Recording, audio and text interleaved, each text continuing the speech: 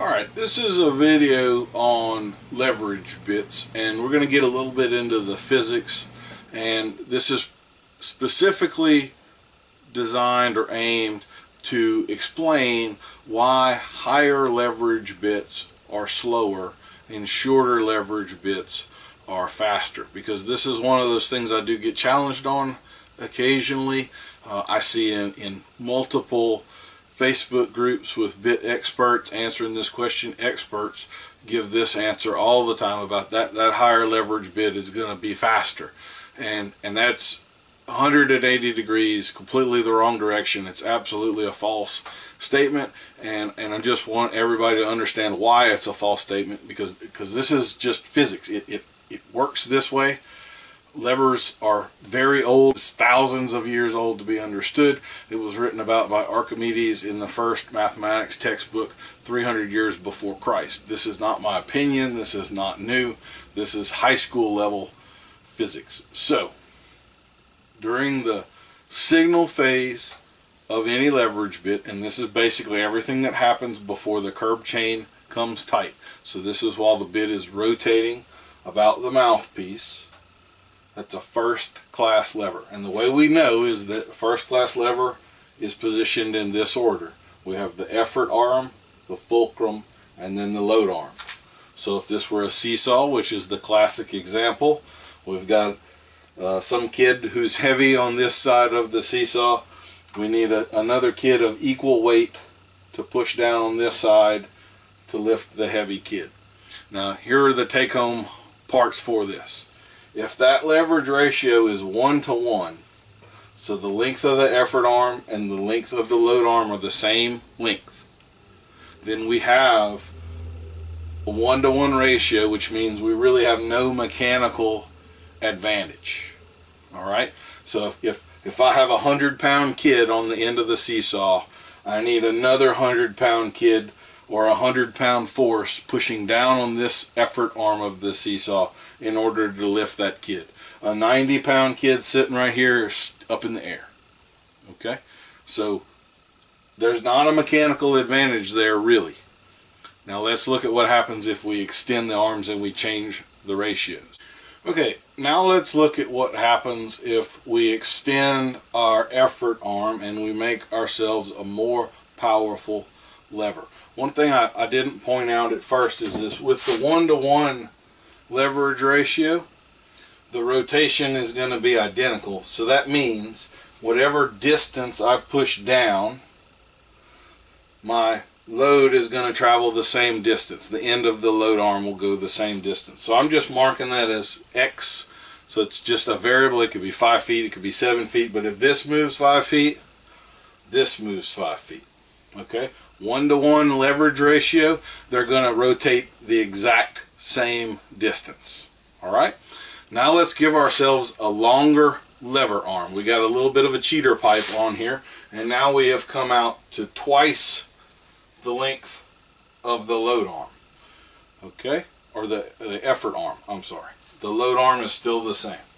What I have literally done here in terms of the mechanics and the physics is I have traded distance for that mechanical advantage. So now if that still weighs 100 pounds, I can put a 50-pound force on here, but my 50-pound force is going to travel twice the distance that my load is going to travel. So if that was distance X, the amount I have to rotate is now 2X. If I go out even farther and I give myself a 3-to-1 mechanical advantage, now to lift the 100-pound weight I only need 33 1/3 pounds of force down on my lever, but my effort arm is going to travel 3 times the distance as my load. So it's kind of like pulleys. If you stack up a bunch of pulleys, you can lift heavy weights without a little bit of force, but the amount of rope you're going to pull through the pulley is going to be way more than the distance you're going to lift the load. You're trading distance for mechanical advantage. That is literally what is going on here. So if I have a 1-to-1 leverage ratio, the distance I rotate my effort arm, the shank of the bit, is the exact same distance that the purchase of the bit or the port will rotate upward if they are the same distance. 2 times longer shank than purchase or port ratio, I now have to rotate twice the distance to move it the same distance. And then if I get even bigger, 3, 4 times, right? At 4 times I could put 25 pounds on to lift a 100-pound weight, but I have to travel 4 times farther than that weight is going to move. That's exactly and simply how levers work, how mechanical advantage is calculated, and what it really means. You're trading distance for the mechanical advantage. Now let's look at it in terms of the bit in a little different way that might make a little more sense. Okay, now I've taken the same drawing and we're gonna discuss exactly what the effect is if we're riding the horse. So the easiest way to isolate a single variable and see what it does is to isolate it. So let's pretend like we have a robot riding the horse, and they're going to pick the reins up and they're going to move at exactly the same rate, exactly the same distance every single time. It's a robot, so it's going to do precisely the same thing every single time. If the reins are attached to a shank that is a 1-to-1 leverage ratio, and we start here and they pull, the robot's on the saddle back there. They pull back on the shank, it's going to rotate the purchase forward or the port up or whatever, that distance of X. Right? We're going to go, and this is, I did measure, so this is the same distance on each part of the drawing. So if it travels 5 inches in a second, then this is also going to travel 5 inches in a second. Now we go to a little bit longer shank, what would still be a short shank in the world of bits, a 2-to-1 leverage ratio. We're still going to pull 5 inches in 1 second. That's what the robot is going to do. But now, see, the shank moved half as far. So we could, if we still had a 100-pound weight on there, we could put only 50 pounds on now and still move the weight. But we're only going to go half as far for the same exact effort. So the robot arm, same effort, same distance, same period of time, 5 inches, 1 second. It will only rotate the load half as far. Okay? And that is essentially the signal that your bit is giving to the horse. That rotation that happens above the mouthpiece is the signal. Now if we go to a longer shank, a 3-to-1. Once again, we're only going to move 1/3 of that total distance because we had the distance tripled. So the robot moves 5 inches in 1 second. Now the shaded green area is as far as it rotates. So if I told you that for the same exact input into the machine, this higher leverage bit goes 1/3 of the distance of the lower leverage bit, the higher leverage bit is slower because it only went 1/3 of the distance. If we took off in 2 cars at a line and we said we're going to run for 10 seconds and then they're going to stop exactly where they are, and one car went 1/4 of a mile and the other car went 1/2 of a mile, the one that went 1/2 a mile was faster, right? It covered more distance in the same amount of time. 5 seconds, 5 seconds, 5 seconds. The short shank covers more distance in the same amount of time. And that trade of distance for more oomph is exactly what levers are about.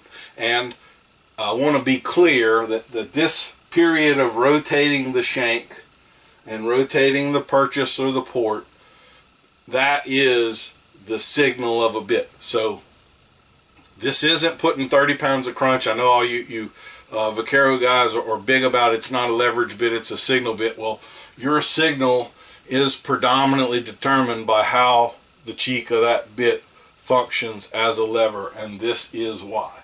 So this is all relating back to a post on the Two Rein Bridle Phases Facebook group, and I think Brett had asked me this question and was, I don't think he believes me, but he was wanting me to explain my point of view.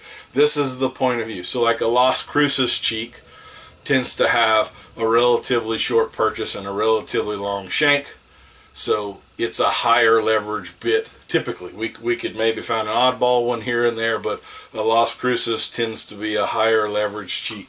which means it is slow. If you adjusted the curb chain for it to only go 5 inches and the curb chain on a shorter one like a Santa Barbara tends to have mouthpiece set a little lower, a little higher purchase, short shank, so it's a lower leverage bit. It rotates farther for the same 5-inch pull on the reins. It is faster. Lower leverage bits are faster. Higher leverage bits are slower. They have less signal to them. More of a penalty when the rotation stops and the chain comes tight and the headstall is tight. More actual poundage will be felt in the horse's mouth. But during the signal phase, none of that's occurring. A horse doesn't actually feel poundage in their mouth during the signal phase until the curb chain comes tight. What they do feel is how quickly that mouthpiece and that purchase rotate. Slower for a higher leverage cheek, faster for a lower leverage cheek. And again, the 1-to-1 ratio, that is still a lever. It is still causing rotation, but there is no actual mechanical advantage. I think there was a comment made about a 1-to-1 ratio still has a high amount of leverage. It has leverage in terms of rotational ability, torque, but it does not have a mechanical advantage in terms of a multiplier of force. They're going to be the same. 10 pounds in, 10 pounds out. All right, I hope that clears that up and maybe puts this baby to bed where those comments are correct ongoing.